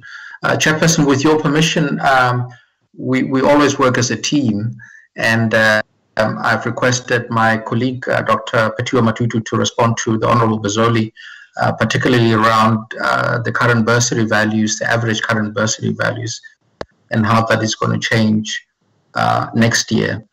And secondly, I've requested her to also respond to the Honourable Ketse with regard to how we support those students who have graduated and wish to continue undertaking research, as she did indicate that we have a pipeline approach to the work that we do. And then lastly, my colleague, Dr. Beverly Demans, will talk to the pertinent issues that the Honourable Boshoff has raised, particularly with respect to how we see what is currently happening to the sustainability of the system that we support in the immediate future. So with that, Chairperson, can I hand over to my colleague, Dr. Matutu? Thank you, Chair. Okay, Dr. Matutu. Thank you very much, Chair. Starting with Professor Bozoli's question, which was on our average funding for postgraduate students. Currently, we are funding at honours level at the level of about 60,000, and at master's level at the level of 90,000, and at PhD level at the level of 120,000. And that is going to change because we have introduced a postgraduate policy, which is trying to change the demographics. As I pointed out, that the honors students, the representation there doesn't translate to the level of PhDs. So our intention is to ensure that we add the class dynamics to the issues of race and gender. So what that is saying is that we're going to be supporting students at two levels.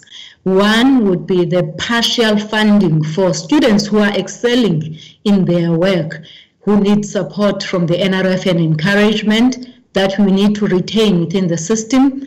However, those students who are performing well and at the same time are financially needy have to be fully supported. So that will mean that we will provide the full support for those students. We have costed this. It would mean a reduction in the number of the students that we fund. And we have been negotiating with the ISFAP that they assist us with the wraparound support that they have started introducing for students, which goes beyond just the issue of survival and managing within the system to the stage where a student is relatively comfortable with proceeding to masters and supported fully financially with proceeding to PhD. So we're working with ISFAP in that regard. The numbers are still low that we are partnering with ISFAP on, about 500, whereas overall we support about 12,000 students per annum. So we are in the process of changing in terms of the values of the student to accommodate largely the financially needy students, so that we can add the class dynamic to representativity. Can I move on to Honorable Gates' question, or can I wait until other people address the Honorable Mkasho? Dr. Matutu, just address the part that was meant for you. Okay. And then we will go to the next person. Okay, no, that's fine. Moving on to Honorable Gates' question on the indigenous knowledge system. It has got a number of facets, which are students, human capital development, the curriculum development, and so on. And it goes on to basic research, applied research, and innovations. The National Research Foundation's mandate, it focuses largely on the human capacity development component, which is at postgraduate level, and researcher grant support.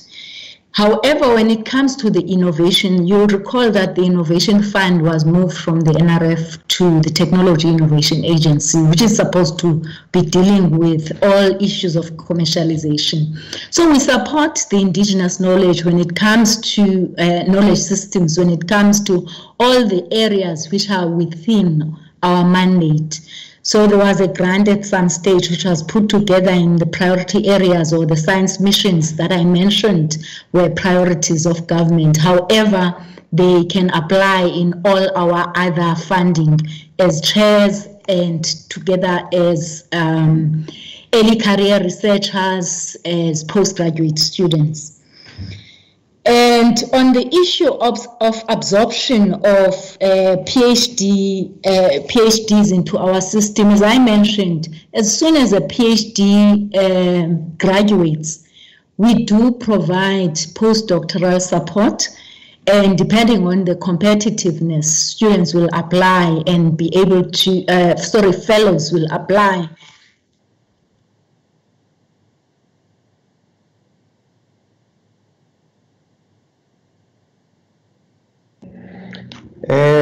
Doc, we are missing you now. Okay. Mr. Chair. I think she might have muted herself, or there's something wrong with the connection. I think there is something wrong with the connection, Chairperson. Let me finish off what she was going to say, with your permission. Okay, go ahead. No, Chair, as she was indicating, what we do post-PhD is to support postdoctoral fellowships. At the moment, all of them are in country. We would love to be able to take our postdocs to get exposure in terms of international exposure. And that's where the partnerships that we are brokering is hopefully going to yield far better fruits than it has before. And then postdoc, you enter into the early career researcher program, which is the BAP program, or for that matter, any other initiative where we support an early career, and then obviously you mature beyond early career into an established career. So we have a pipeline that be able to encourage those that want to continue to pursue the knowledge agenda. Chairperson, if I pass on to Dr. Beverly Bermons with regard to the questions of Honorable Boshoff, is just to indicate to Honorable Bazoli that the change in terms of our funding policy will kick in 2021, the 2021 academic year. And so partial cost of study will cover tuition fees and accommodation, while total cost of study will accommodate everything, including the necessary support structures and instruments. And if I may then just pass on to Dr. De Mons. Thank you, Chair. Thank you, Malapo.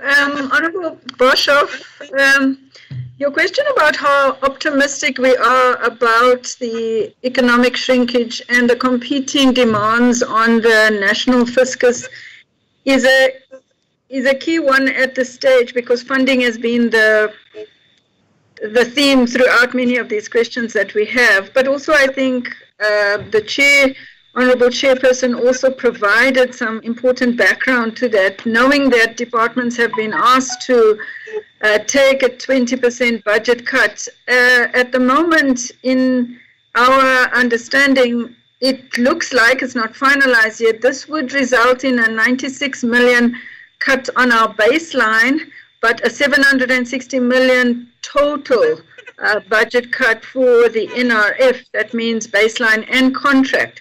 So we can see in the immediate short term that this must affect a system which relies heavily, as Honorable Bazoli said, to keep the system functioning at the level that it needs to function to keep us competitive. So a cut at that level is definitely going to have some sizable effect on the system. And we are trying through a number of principles to look at how we mitigate where we can, because it's hard to mitigate totally against a 760 million budget adjustment or cut, as it were. So we are really trying to protect student bursaries that have been awarded as far as possible, because they are most vulnerable at this stage. But also look at to what extent we can mitigate these kinds of cuts in the next lot of the pipeline, which then gives you the early career and the established researchers. And we have been keeping in constant communication with the higher education system to really look around. But there are going to be areas that are going to face some kind of cut on this. Internally, we're looking at how also to manage costs down in terms of just running the organization, the freezing of posts, etc. So it's managing both how to keep the research going, but also how to make sure that internally our costs are also lowered in order for us to save as much as possible back into the system. So we're about as optimistic as we can be with those numbers put before you at this stage. Okay, are we done with the NRF? Chair, if I can quickly add. Okay. Yes, Chairperson, thank you. I would like to just express my support, particularly to your earlier statement about the importance of from a funding perspective for the DSI. I'd like to especially address the aspect of the I in the DSI of innovation. As Honorable Kietze said, that sometimes the students graduate and then they're looking for jobs, and I think that the review that is taking place across the entities of the department, both higher education as well as science and innovation, I think that review, Chairperson, is likely to create an angle that says that students today and graduates today don't simply have to rely on others for employment, that the research and technology transfer aspect can in fact bring about new opportunities. Chair, the aspect of innovation, particularly, you may remember that when we had the droughts some years ago, it was South Africa and its innovation that had planted drought-resistant seeds.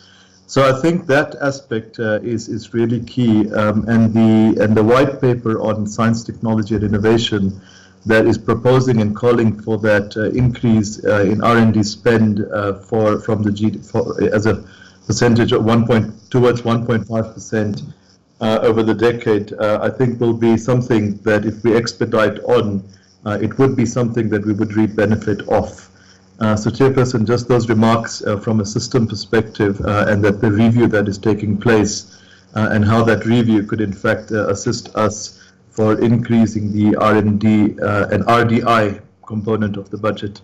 Thank you, Chairperson. Okay, thank you very much.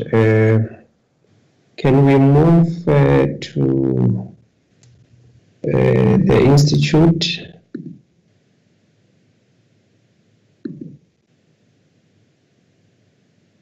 Thanks, Chair. Can I please ask Professor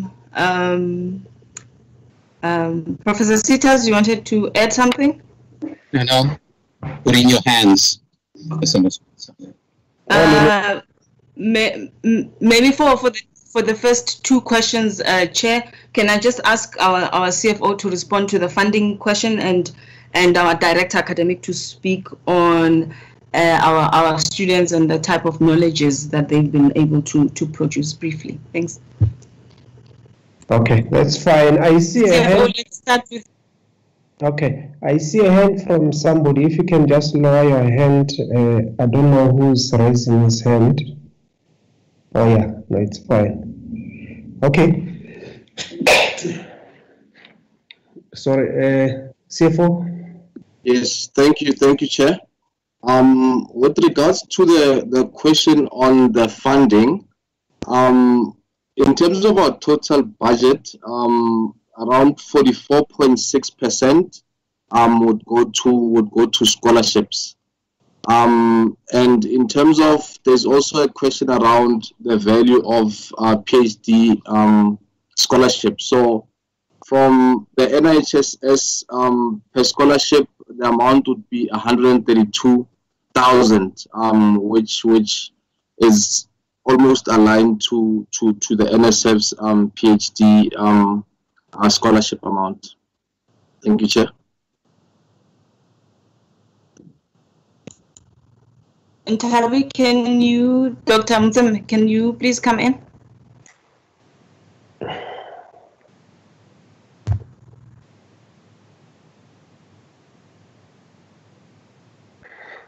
Okay, who's supposed to come in? Chair, there's Dr. Mzem, and she's not connecting. Maybe. Hello. Dr. Mzem, we can see you. Go ahead and tap.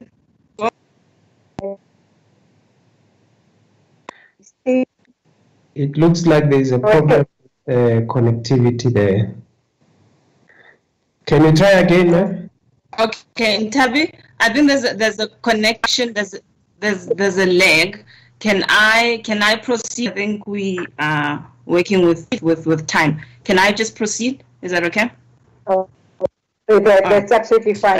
Chair, there seems to be a connection issue with Dr. Mutsemme. Okay, no, it's fine. Dr. Mutsemme is experiencing connectivity problem. Just take your questions, CEO.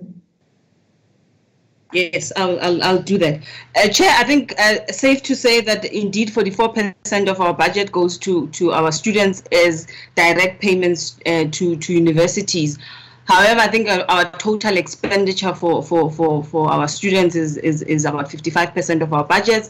As I indicated, we have a mentorship program and other initiatives to support our students. So when you look at total expenditure for students, I think you need to take that into consideration. Most of our students, and as per our call, are full-time students. Yes, we have permutations with some of our students also taking up some positions or part-time work. That is to be expected, given that 132,000 rands for a senior individual who's taking care of a family, 132,000 admittedly is still a low figure for such students. They are not full-time. Majority of them are not full-time staff members. They're not supposed to be full-time staff members, but those are sometimes incidents that creep in the system, and PhD is linked to what the individual is doing. So, for example, we have a student who's working in a museum, and their PhDs in that space. So that's always allowed. I think for us, it's a lot of, we need to build in a lot of flexibility for the humanities and social science students. The other issues. If you notice from the presentation, yes, most of our funding goes to students, but we have established researchers. That is why we were talking particularly around the BRICS program, as well as the catalytic projects. And those catalytic projects are led by senior academics in the system. And as I think I mentioned, one of them being Professor Lungiseleng Ntsebeza at UCT, and there are many others. As I said, Chair, I think. If we had more time, I would have talked about all of those researchers who are leading these catalytic research projects. I think it's almost the same model as the chairs that have been implemented elsewhere. I want to just touch a bit, and I think Dr. Mtseme wanted to also talk to this. Decolonizing knowledge is not once off, and I think the discussions then, and as I recall, honorable members, and correct me if I'm wrong, I think there was always when this issue around decolonizing the knowledge in higher education was raised, most people kept on saying, where are we going to find this knowledge? So that we decolonize our curriculum in universities. And what our role has been in the institute is to produce that knowledge so that the naysayers and the critics do not have anywhere else to hide, because we are then able to say, but we've produced this book in collaboration with HSRC. We've produced this book in collaboration with Vet Press, with Jacana. So that has been our contribution. It will be a slow process, given a number of challenges, a system sometimes needing to be nudged further to change. But it is a project that I think all of us need to engage with systematically. We are doing our part. Some of our students, we are encouraging them to convert their PhDs. Not all PhDs are books, but we are encouraging some of them to publish their thesis as books. I think there's one that I can cite now, will be published by Vets Press, a story about Kentemba. There has never been a story about Kentemba written by us based here. So those are, I think, some of the examples where we are indeed contributing towards that vision that we share in the institute around decolonizing the knowledge project, our curriculum, and indeed our spaces. I also want to add that our catalytic projects have also been contributing towards that in the languages projects that we've been funded and led by Professor Maseko, and many other such projects. I agree, Honorable Member, that the fourth industrial revolution is not a natural science question. It is also an HSS question, or HSS should also be part of those discussions and part of shaping that discourse, but as equals, not as add-ons. And we've done our part here, and I'll be happy to share with you some of our small initiatives towards that. But I think there are also significant contribution that we've made. 700 students, sorry, 700 students. I can give you the permutations now. Of this 700 plus, 7 have been cancellations, students saying, I don't want to pursue a PhD anymore, therefore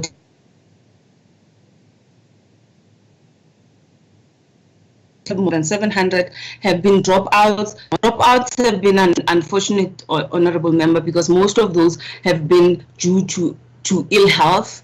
There are a few students who've struggled with mental illness, for example, and I'm not saying more than that, but a PhD journey is often difficult when you come from a particular background, and when we see those numbers, we are always concerned. But again, I think 17 in a bigger pool of 700 is still very low.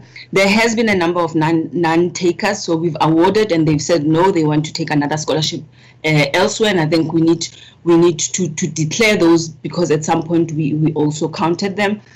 The most heartbreaking of them all is that we've had 3 of our graduates. They've already graduated, who've passed on, one violently, gender-based violence, and I think those are the things that the societal problems also come to the institute, and we have to grapple with them in those ways. There's also been 11 conditional cancellations, and these conditional cancellations are: we funded you for 1 year or 2 years, but you want to move and study abroad for 3 years, so we put your scholarship in abeyance. If you graduate, you still need to acknowledge us.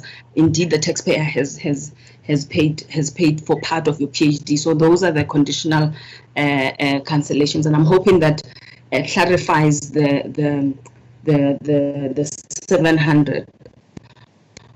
Indeed, there are 200 who've more than 200 now, close to 300 who've graduated. There's a further 300 plus that are in this.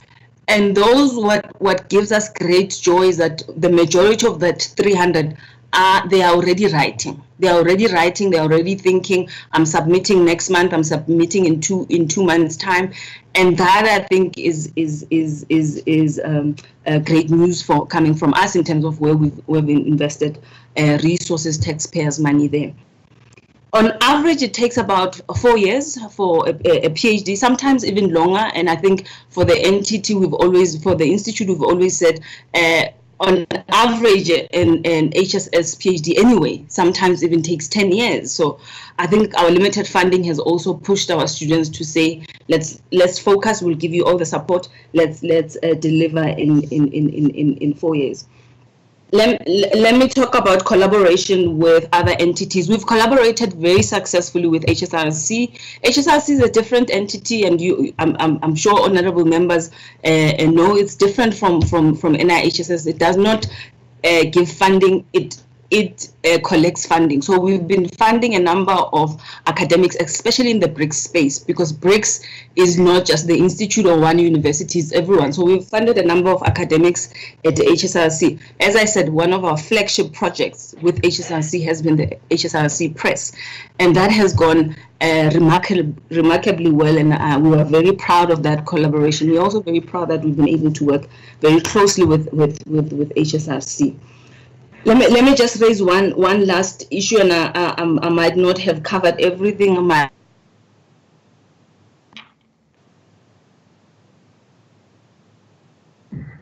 CEO? Deliberate in making the argument, in the point that over time, even in the very short space of time, 5 years, we've had a number of budget cuts, and we've been able to, so to say, weather the storms. And this the current storm is one of those.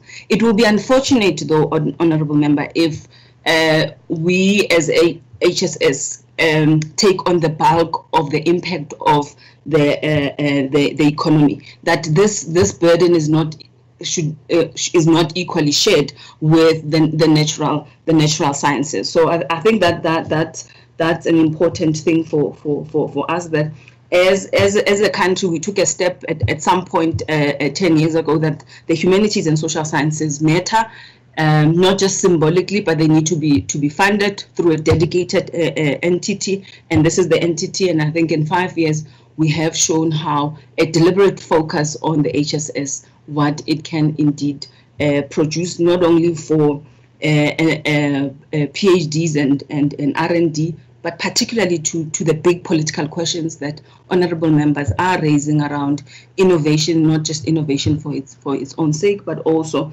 the big issue around decolonizing our curriculum knowledge system and transforming our country and taking it forward. Thanks, honorable members. Okay, thank you very much. The chair doesn't want to comment. He says we're in your good hands. But otherwise, thank you very much, all of the presenters and all the staff members from the two entities, together with the boards, for honoring our invitation. Basically, the intention was just to get a sense of the work that you are doing in supporting research, in funding postgraduate students, and so forth. And I think that we've been able to succeed in that task. And I think members are now much more empowered in what you are doing. It's always a pleasure to interact with the entities in the DSI. Unlike other entities where the interaction becomes much more adversarial. But when we interact with the entities from DSI, it's much more cordial, sharing of knowledge and so forth, which demonstrates that things, at least at that level of government, are going very well. It may not be everything going well, but in the overall, I think we are satisfied with the kind of work that you are doing, and keep it up. I think this therefore brings us to the end of this meeting, and members will be advised about what's happening. Members will be advised by will be advised as to when are we meeting again. We are supposed to engage with the minister next Tuesday, the 9th, I think, and that has been confirmed. So we will meet again, honorable members, next week if there is nothing this week. Yeah, no, there's nothing for this week. Okay, thank you very much. The meeting stands adjourned. Thank you, Chair. Thank you.